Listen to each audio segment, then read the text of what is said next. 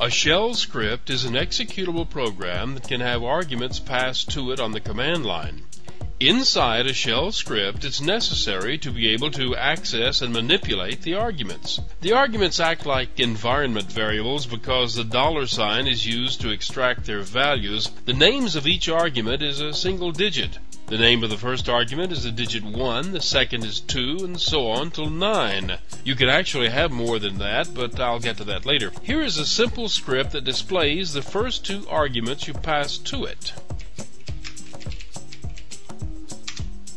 Oh, by the way, the cat command got its name because it can be used to concatenate files. If you name more than one file on the command line, it will list them just as if they'd all come from the same file. You can pipe this output of cat into a single file, thus concatenating several files into one.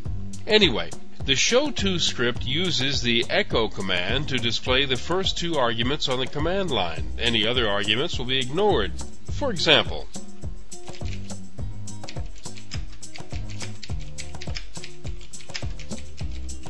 in this case, the $1 variable was May and the $2 was June. $3 was July, but it was ignored by the script. Here's a simple script that's actually useful. This script creates a subdirectory named safety, then copies the file you named into that directory for safekeeping. When you run this command, it's possible that the directory named safety could already exist, which would cause the mkdir command to output an error message, even though the file might be successfully backed up. To prevent this error message from showing up, the standard error output from mkdir is directed to a file.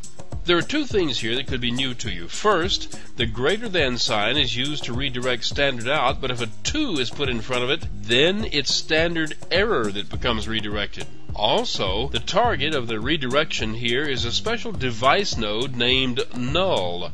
The null device node will accept input from any source and simply throw it away. This is the famous bit bucket you've always heard about. You can pour data into it all day long and it remains empty. It's always there when you need to throw something away. Anyway, this is how the fsave script can be used to make a safety copy of show2. Now the safety directory should exist and it should hold a copy of the file.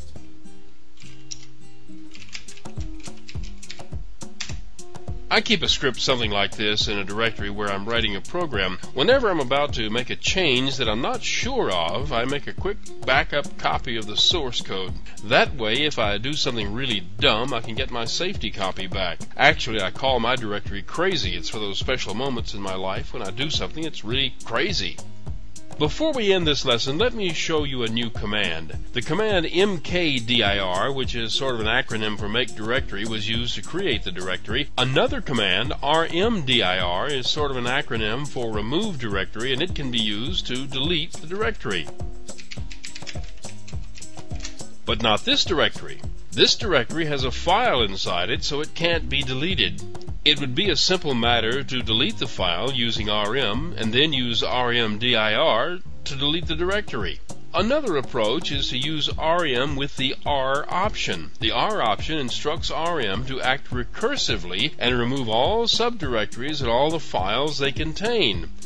It'll remove an entire directory tree. You can even use the F option along with it to force the files to be removed even if they don't grant write permission to you. Of course, if you don't have the capability of changing a file or directory's permissions, the rm command can't do it either, so those files will stay. Anyway, to delete the safety directory and all the files that are in it, you can do this. Taking this a step further, you can delete every file in a directory along with all of its subdirectories and all of their files with this command. Now, if you were to log in as root, giving you access to everything, and change to the root directory and enter this command, Linux would obey you and completely clean every file and directory on every disk drive. So be careful when you're logged in as root.